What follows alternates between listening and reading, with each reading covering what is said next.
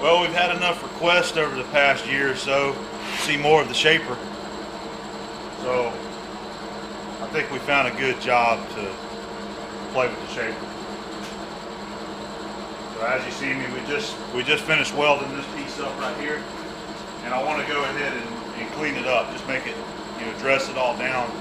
And I mentioned that I think I'm going to use a milling machine, and the more I got to thinking about it, I realized, like I said, that's probably a pretty good Shaper job. And I even had somebody make a comment in the video that looks like the Shaper's over there with his hand raised up. So I'm getting it set up now. I'll show you how I'm doing it. Basically using the very same setup that I used in the mill down here. Got an angle plate and I'm jacking it up. We're going to indicate it. We're going to indicate this flat and use our Armstrong clamps to hold it on there, and a high-speed tool bit, and we'll just take our time and let it cut. Today's Sunday and it's absolutely beautiful outside. It's kind of cool. It's in the 60s, clear blue sky, so I'm just kind of enjoying the Sunday for a little while, and probably go out here and do a little barbecue this evening. So I'll go ahead, this is going to take a little while because Shaper naturally takes a little while, but I can let that thing cut. I can go down here to the computer and read comments and stuff like that while it's cutting. So let's go ahead and finish getting her set up, all right? We'll stick an indicator on here, and we'll stroke it out, and I'll jack on this machinist screw right here, this machinist jack, and get it level. All right, I'm hoping you get a good shot of that, and I'm using one of my old Federal indicators there that we had prepared. I'm hoping maybe this will, you can see it a little better on video.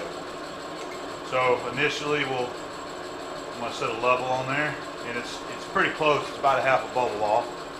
Got this clamp snug.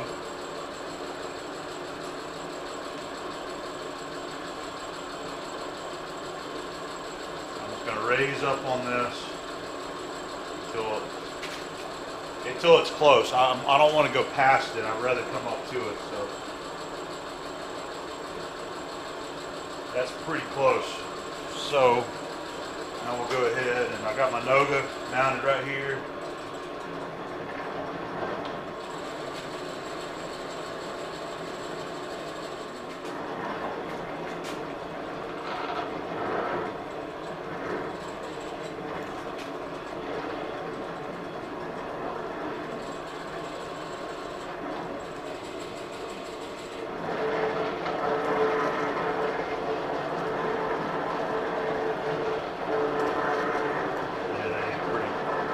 Good hitting it like that.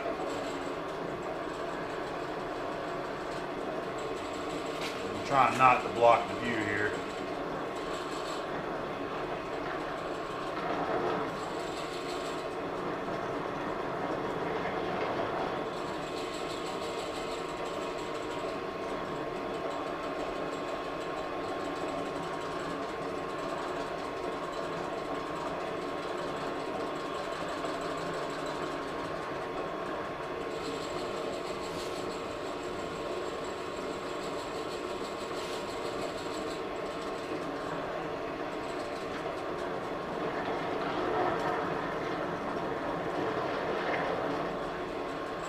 Some high spots right there on the end, but in the middle here looks like we've got her, I'm going to say within a thousandths. Let's go up just a little more.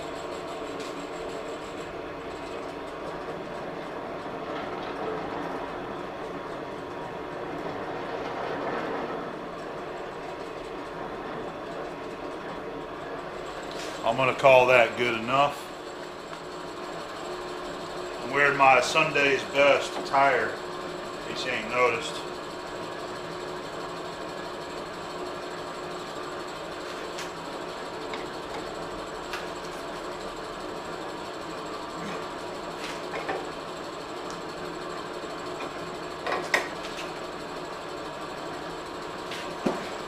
Alright, we got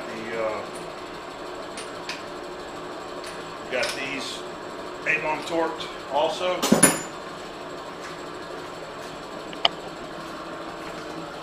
Gives you a shot of the setup. angle plate, a couple clamps.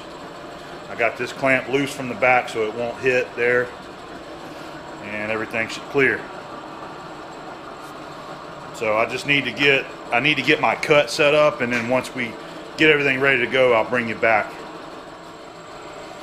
Alright, only thing I need to do is maybe adjust my speed.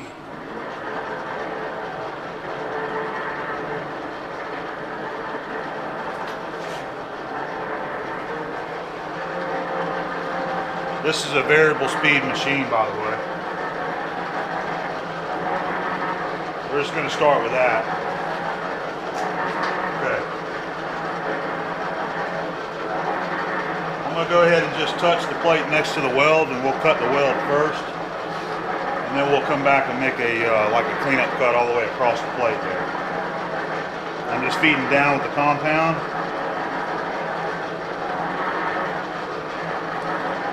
Okay. Yeah, we're touching on the ends there. That's interesting.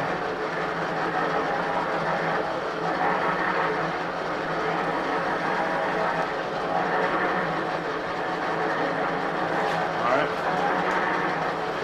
I'm going to go ahead and got the feet on. Yeah. We'll be getting there just a second here, guys. So I want to mention that when we relock the compound, we've got the table here, the knee. It's locked on the side, and we got the supports down here both locked. So it should be ready to go.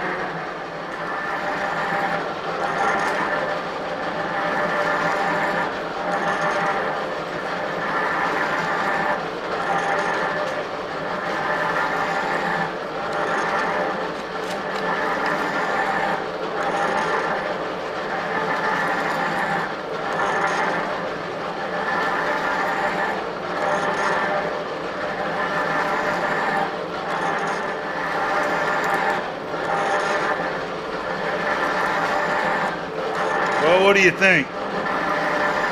Is it working? It's not too bad, really.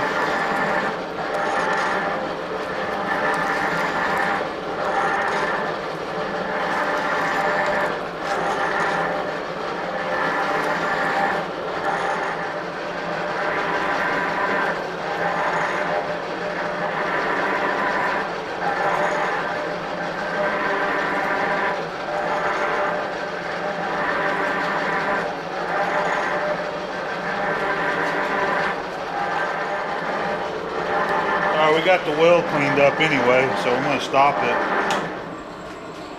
It's just cutting on across the plate there where I had touched off on this side. Let's wipe that off real quick.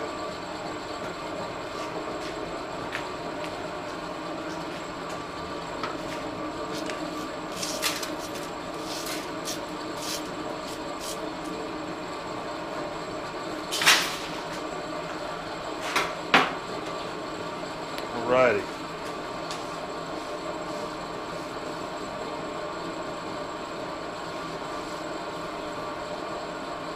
Looks like we're doing pretty good.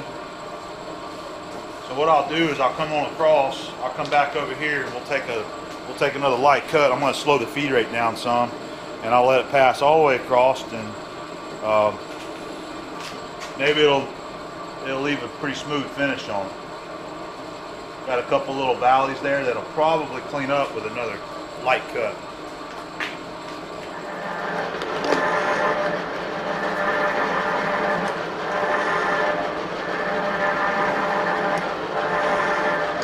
I oiled the ram up there with some whey lube and the little oil buttons. Good to go.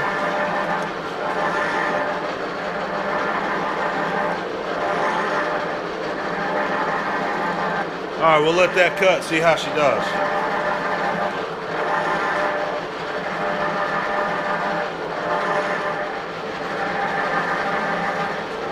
Alright, we made it about halfway across. Everything's looking good.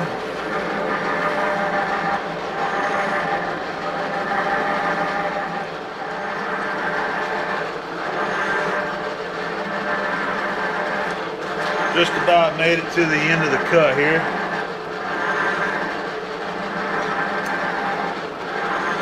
Just a little longer, we'll get that. That'll be finished off. And it's looking good. I'm happy with it. I think we're going to leave it just like that. All right, we got her filed on both sides, and there's you a shot of the finish. Now I'll say that that's actually a little bit of a rough finish right there. That tool that I'm using right here, that doesn't have much radius on it. So this is more of a roughing tool. So I think what I want to do, since I'm just playing around with this and I'm taking my time, I'm going to go in there with this other tool. This is one I've been using also. This is one that I ground, and we've got a nice radius ground and honed in on this corner. So I think I want to go back with this one and make another really light cut and see if I can improve the finish on this, maybe speed it up a little bit too, and just play around, guys. That's all I'm doing here. And I'm not going to bore you through the whole process. I'll just give you a couple quick highlights so that you can see it and see how we finish out. All right.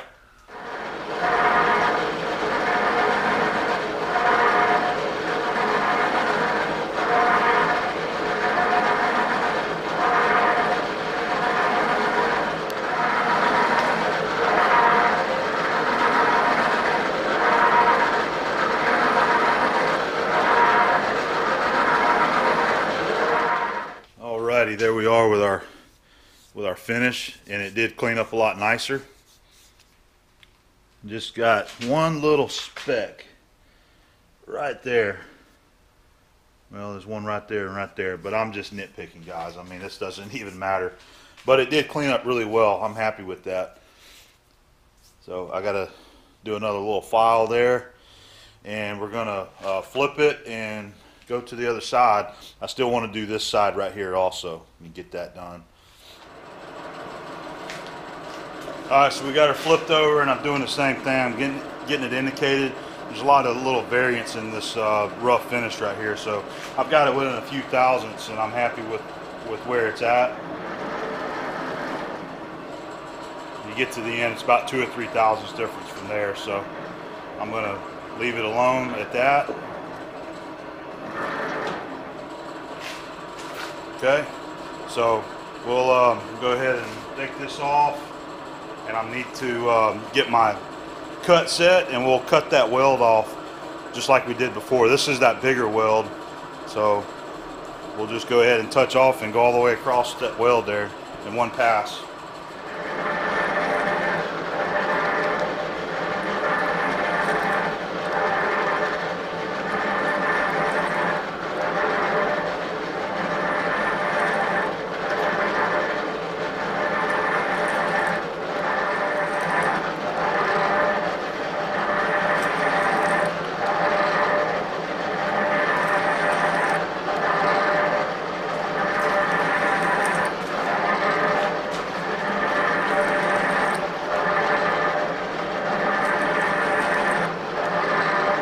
Looks and sounds pretty good on that cut.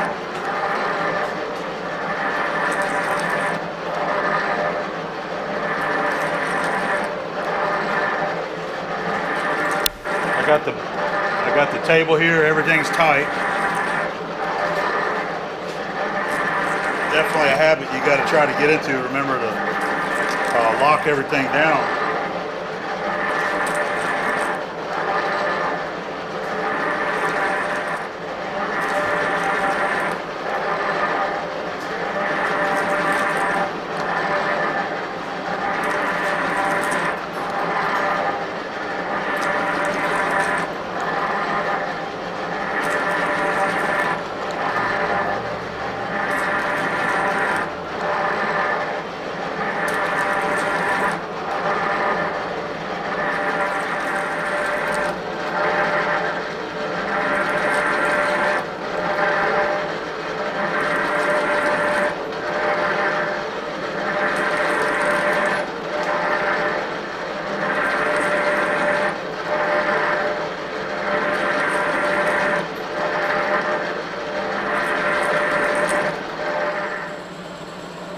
We did good on that first pass there and cut the weld.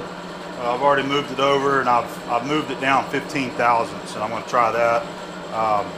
Trying to just take minimal cuts here to clean it up, but I want it to look good. Go ahead and bring it back across.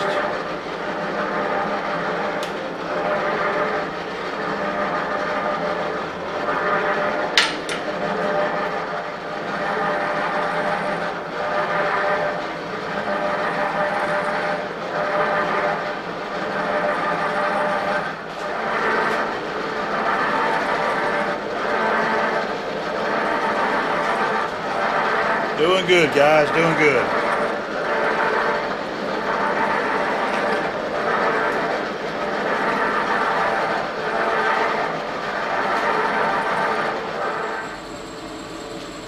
There's our first cut all the way across there, and you can see it didn't quite clean it up, which will be fine. But I'm gonna make another cut.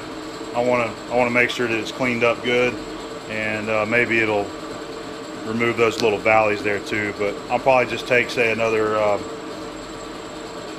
15 thousandths.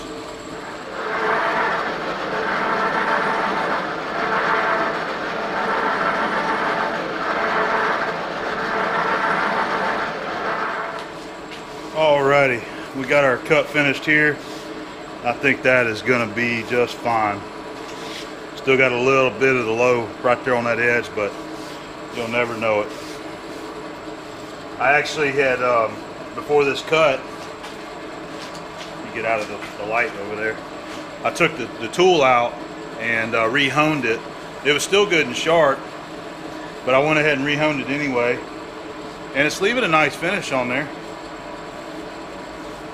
It's smooth. It's just doing stuff like this here is just another way for me to get a little bit of practice in on the machine. And this is a pretty basic operation to do on a shaper, but the more time you spend on them, the more familiar that you just get with everything. So I'm just having fun with it, really. All right, so clean this up, and then what we'll do is, now that I got this flat, we'll flip it back over, probably put it on some 1, 2, 3 blocks, and then we'll trim that back corner down there. All right, guys, we got the thing flipped over. I got it on some 1, 2, 3 blocks and clamped up, and I'm getting the stroke adjusted where I want it to do this little cut right here. And I figured, since I'm doing this, I might go ahead and mention it, because there are a lot of people that's watching these videos that's not really familiar with this machine, and they've seen it a few times in a few videos out there. But this is a 12-inch shaper. This is a 12-inch Sheldon Shaper. And with a shaper, from how I understand a shaper, you typically have, whatever the stroke is basically the work envelope you have, 12 by 12 by 12 cube. Okay. You can also adjust how much stroke you want from very little to the full 12-inch, and same thing on a big shaper, whatever size shaper you got. But you can also adjust this ram so the work is out here. So we don't want the stroke over here. We want it out here. So you can adjust it up here, and I'm going to show you. I've got it pretty much adjusted the way I want, out here. Okay, you can loosen this. If I needed to go out a little bit further, and loosen this one. And let's see, it's all right, so that's pulling it back that way. Or I can crank it that way, tighten that up. It brought the cut a little bit further that way. Now, to adjust your stroke length, you got a square right here, and this adjusts the crank in there.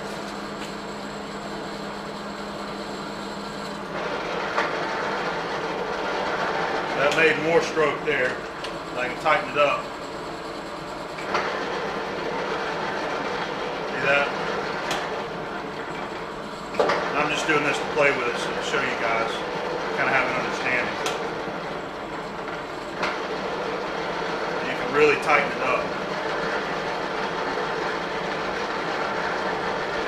And all that is a set of gears in there, and it's moving the block. up and down this slot there, and when that thing rocks back and forth, that's how much throw it's got on it.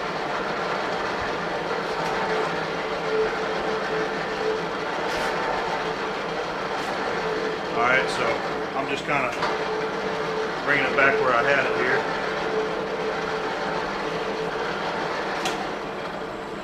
That'll work right there. So, alright, same thing. We'll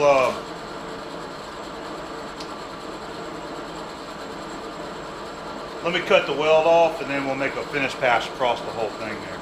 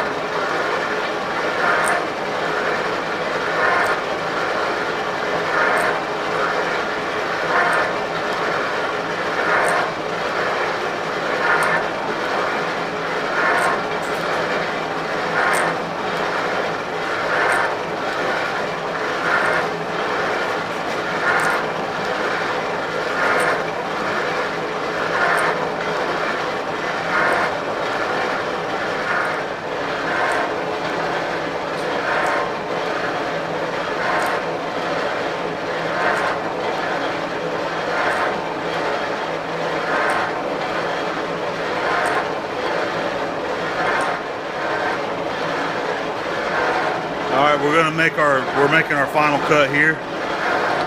What I did was I just moved over to that corner and brought the compound down till it touched, and took another 5 on the dial and let it rip.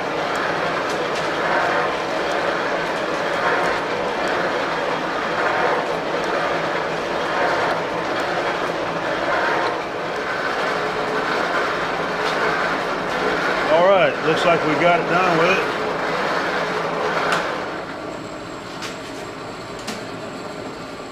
Turn that sucker off.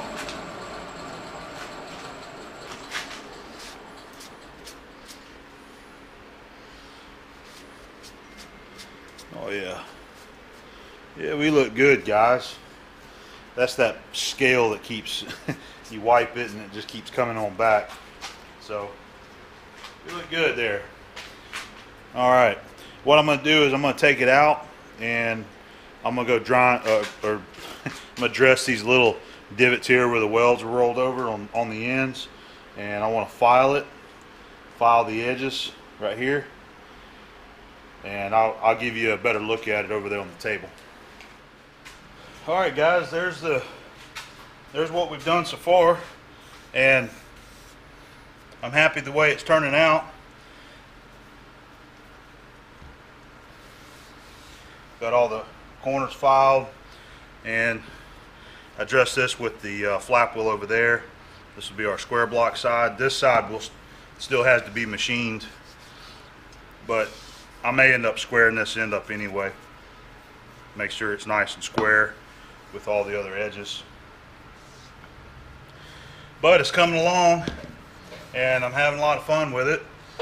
I wasn't even thinking in the beginning I was going to be using the Shaper on this, but we did, and that's pretty cool. So there we go. On to the next phase.